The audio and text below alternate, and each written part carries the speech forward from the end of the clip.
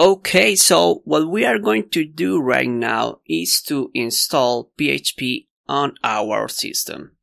We are going to do this using XAMPP in order to be able to use some extensions that XAMPP automatically has enabled for us.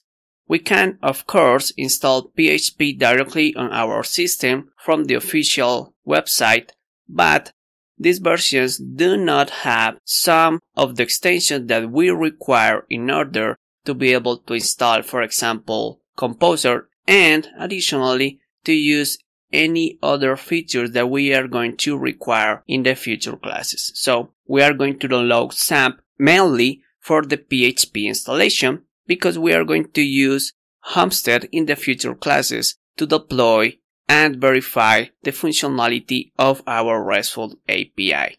So to proceed with this, we need to go to our browser, search for XAMPP, go to download, and we are going to download the 7.1.1 version.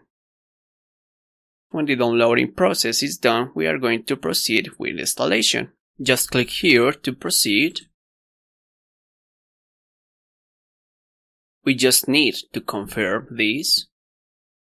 Click on Next. Here we can pick every one of the packages or modules that we want.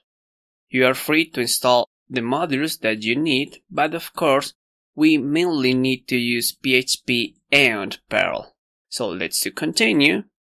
We are going to install on this location. Of course, you can change it if you need. Uncheck here. And finally, start the installation.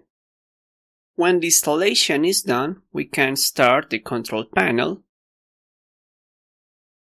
And we can see here the control panel.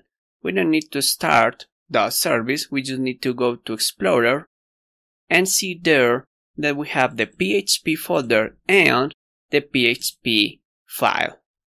We are going to use this PHP file during the installation of Composer. So, see you in the next class.